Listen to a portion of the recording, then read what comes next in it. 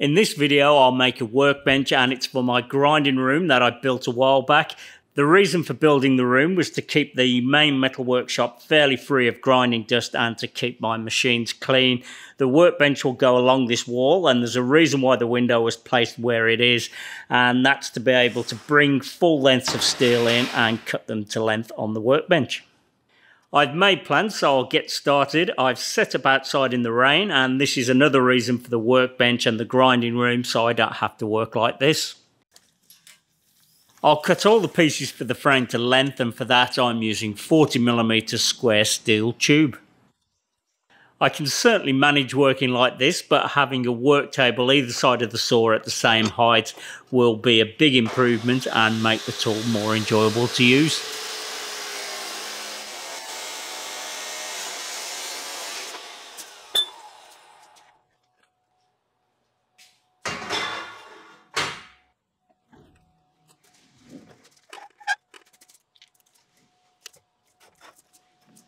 I'm using this piece of old railroad track as a stop, and again, even though this works, the finished workbench will have a much more convenient method.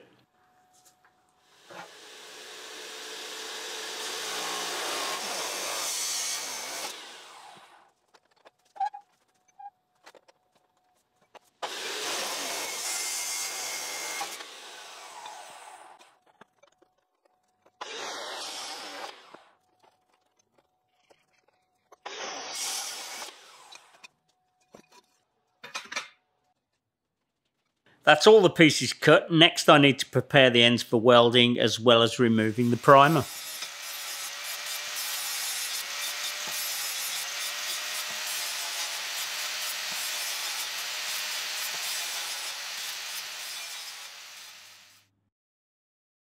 Some of you may have seen these fittings before that I made for my welding table, and they make it super easy to weld up an accurate corner.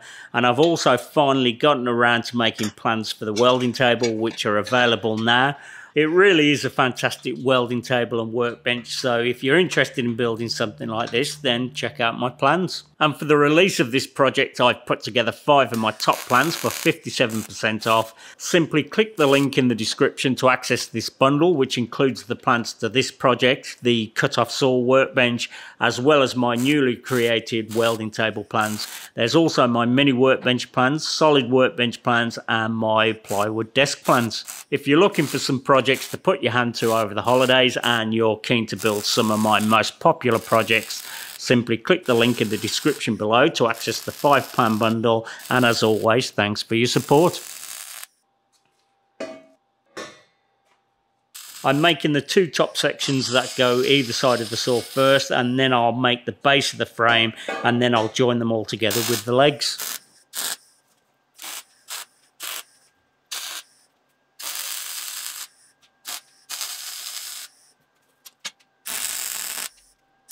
The base needs a couple of cross rails, and I'm using the top sections to help line those up.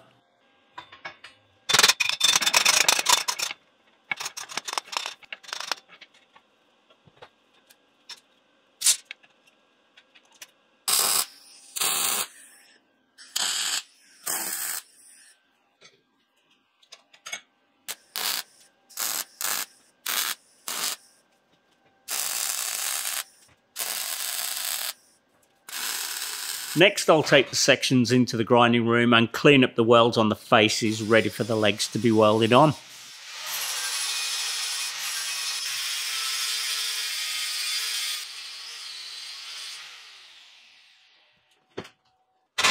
To help weld the legs on, I made this simple jig out of plywood.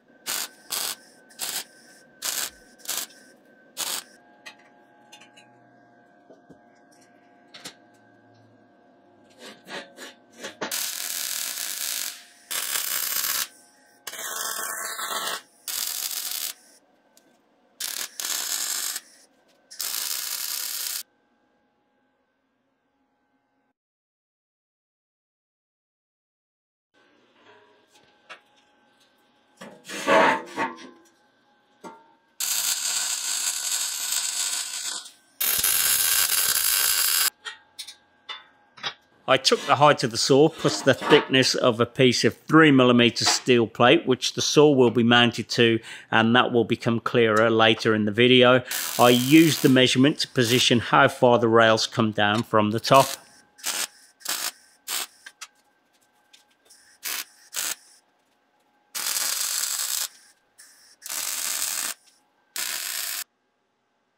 Next, I'll add shelf rails across the inside of the frame, one at the front and one at the back.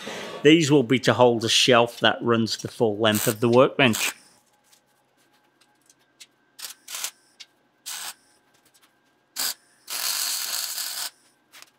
I put that first rail on the wrong way around and didn't line up where I prepared it for the legs, but MIG welding is quite forgiving when welding through paint, even though it's always a good idea to prepare your welds first.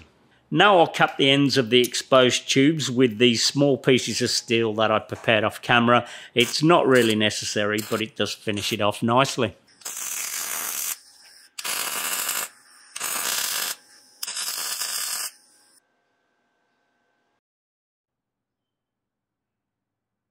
The workbench will be on casters, so I'll fit those now as it will make it easier to move around and work on.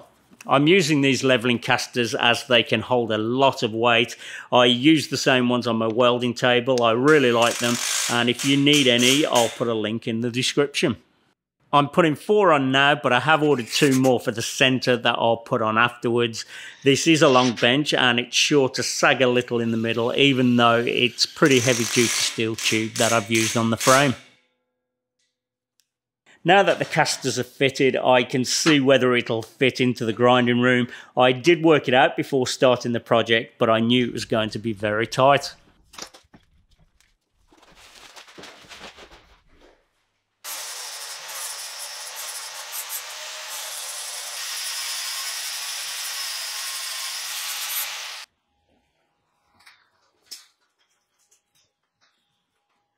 Next I'll paint it, but first I'll clean it down with some turps to remove any oil or dirt.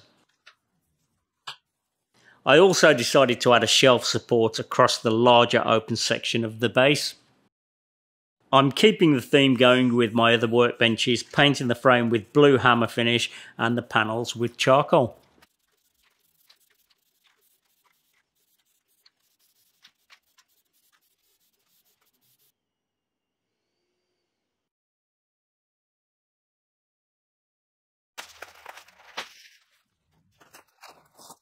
Even though I made plans before starting, I've changed a few things as I've gone, and I've just added more shelf supports off camera, and I've also made the changes to the plans. Next I'll cut and I'll fit the shelves.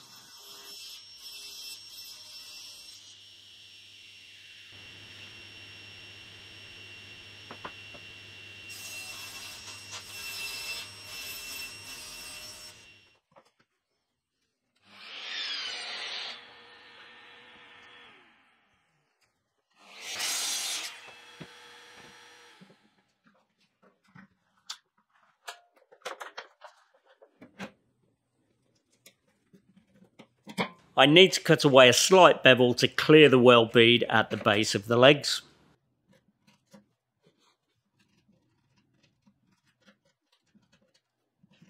To fix them down, I'm using self-drilling metal screws. These can be a bit hit and miss depending on the quality, so sometimes I pre-drill them anyway.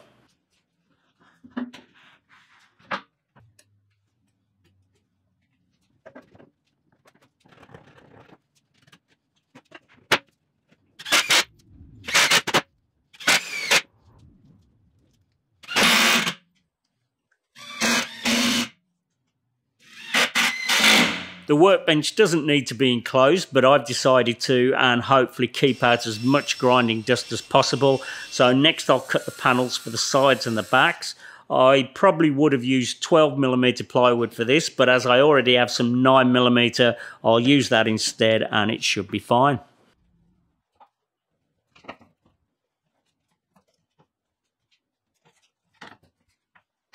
I'll finish them with a couple of coats of charcoal hammer finish, but first I'll give them a couple of coats of undercoat.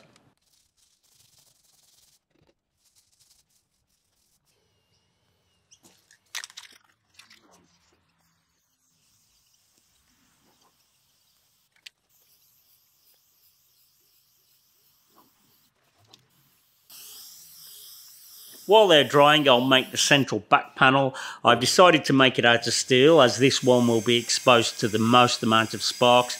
I reckon I'm going over the top though, and don't think it's necessary at all as the guards on the saw catch most of the sparks, but anyway, that's what I've decided to do.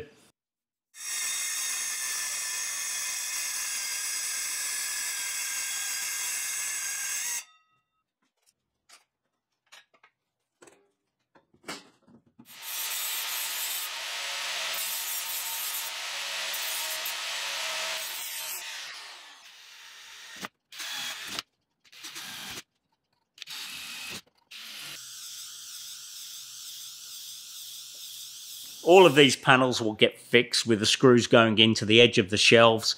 At the top, I'll screw a strip of plywood to the inside of the frame and then screw the panel to that.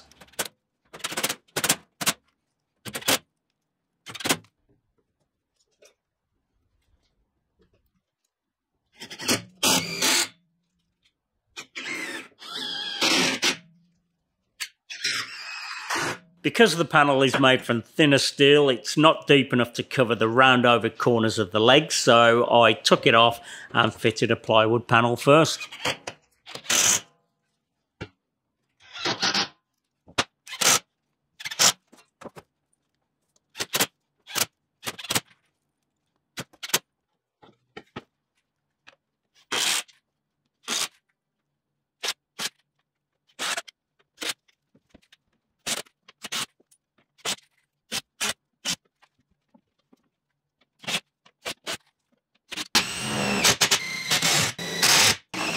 The side panels are offset slightly to the inside edge of the frame, so I glued two pieces of plywood together to allow for that.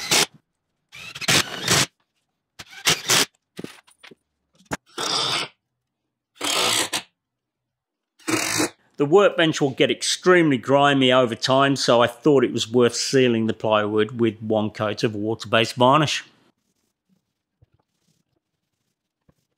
I also sealed around the side and back panels to try and limit the amount of dust getting into the cabinet.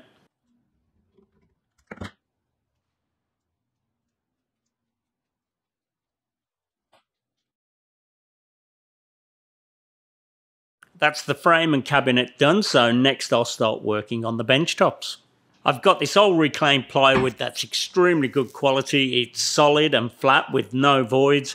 It does have this vinyl glue to it which limits what it's useful for, but for this purpose it's perfect. I'll remove the vinyl and I'll use the plywood glue side down.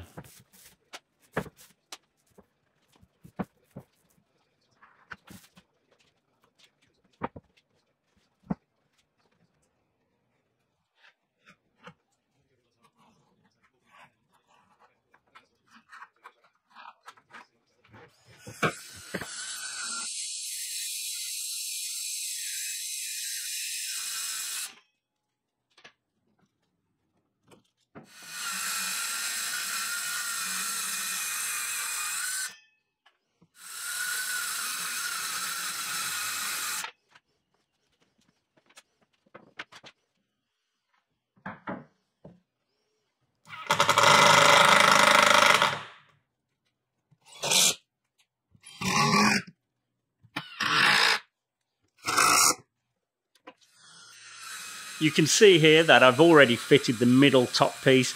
I probably should have welded rails from front to back to support it, and I've added those to the plans, but this plywood really is excellent and it should be fine spanning that distance. The plywood needs covering with steel plate. I'm using 1.6mm thick steel and I'll cut the pieces in much the same way as I cut the plywood. A piece of 1-inch angle is the perfect offset from the edge of the saw to the blade, and I can use that to help set a guide.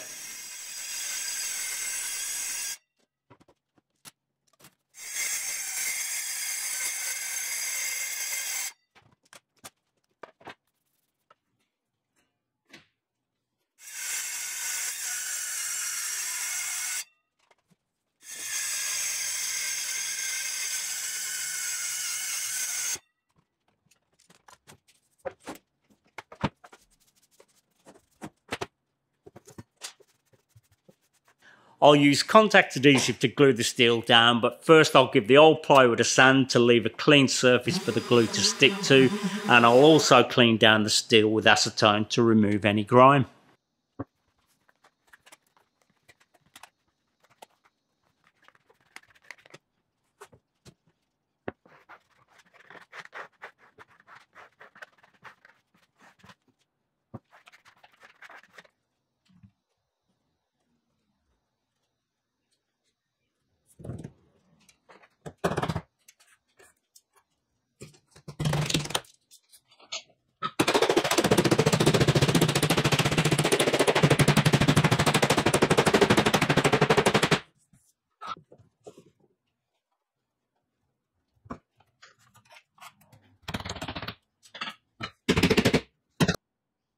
Next I need to trim down a couple of pieces of flat bar for the side pieces of the recess.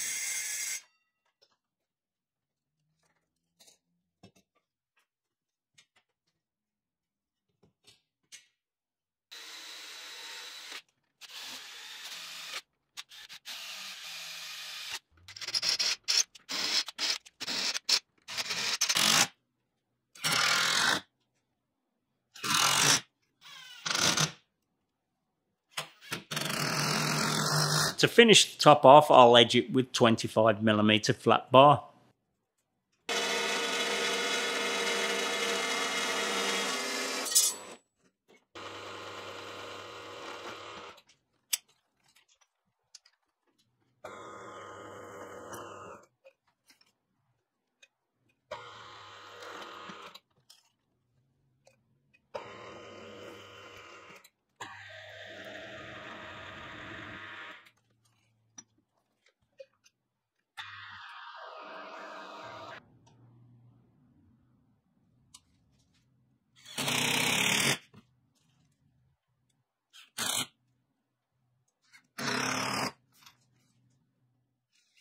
I fitted the end pieces first, and then I measured, made and fitted the front and back pieces afterwards.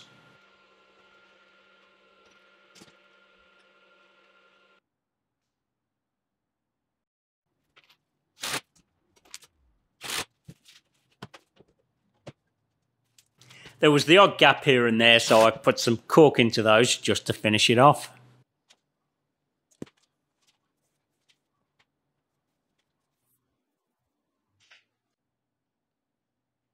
Now I'll fit the saw, and as I mentioned earlier, that will sit on a piece of steel plate. The reason for that is so I can rotate the saw to make mitre cuts.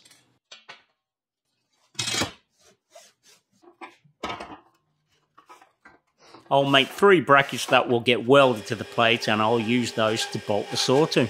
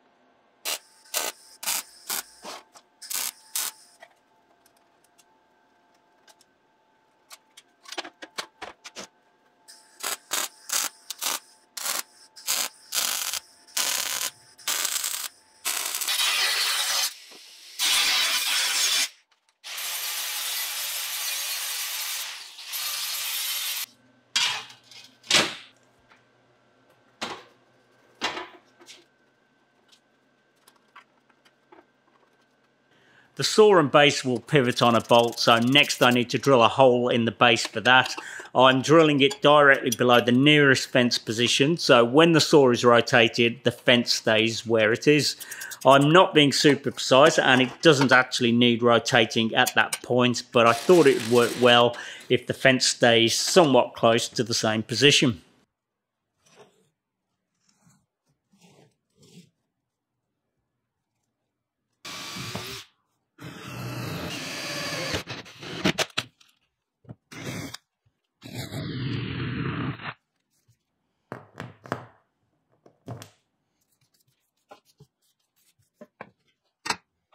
I'll make a handle to weld a nut to so I don't have to find a wrench when I need to set the saw, although that wouldn't be too bad as it's not something that I need to do that often.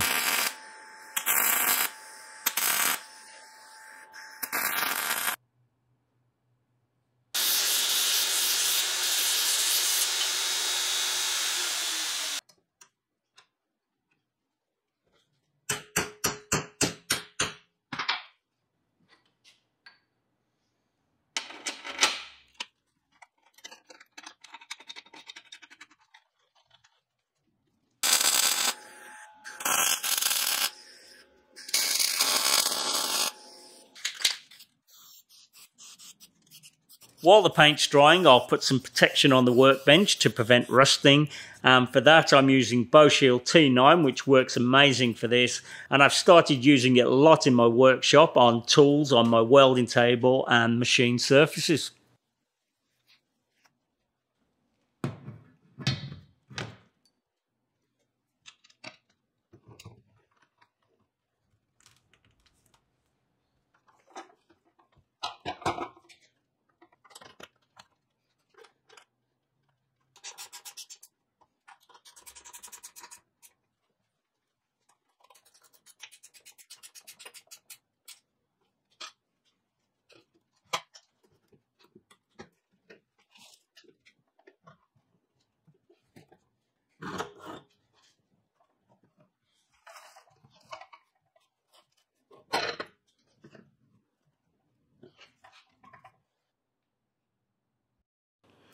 It really is coming together. It just needs some doors, and the doors are just 19mm plywood, but I did make sure to find some flat pieces.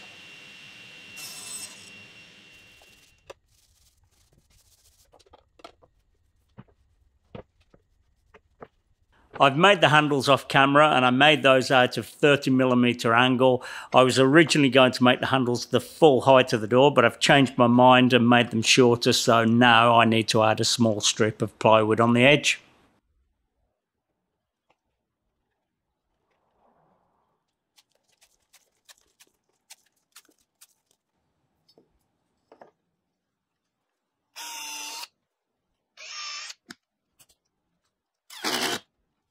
To fix the hinges, I'll drill and tap threads into the frame, and I'm trying out this M3 tap drill for the first time. I bought a set of them a while ago just for a few dollars and didn't think there'd be much use, but it did all 24 holes I needed here, no worries at all, and it was still working just as well on the last one.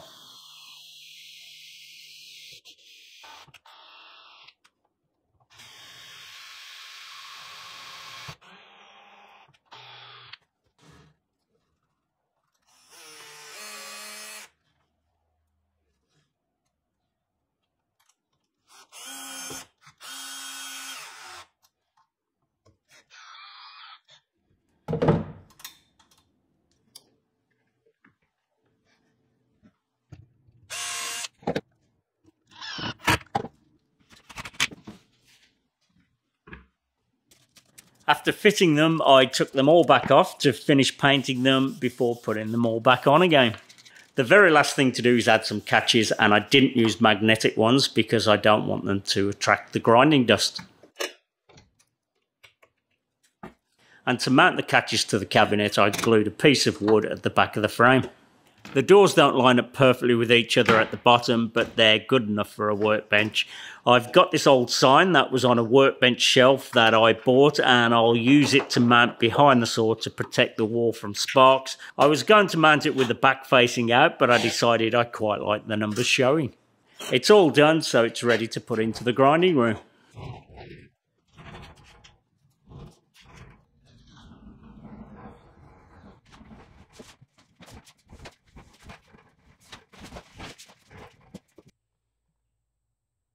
I need to set up some roller support outside for when I bring in long pieces of steel, and I may make a roller for the windowsill as well at the correct height. And now that I have steel bench tops, I can use a switchable magnet as a stop.